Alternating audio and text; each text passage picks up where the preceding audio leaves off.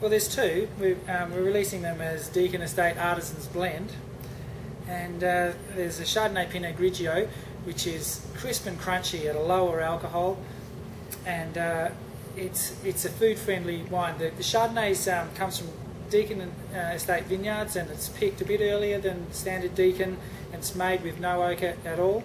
And the Pinot Grigio, we're just feeling our way with it. It's new to us, but we're going for the Grigio style.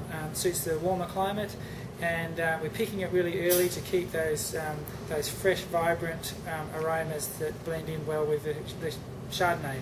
With the Cabernet, again, from Deakin Estate Vineyard, we've got the strength of the Cabernet, but the Tempranillo that we're learning about just ripens soft and supplely at a lower alcohol and just tones down the Cabernet beautifully.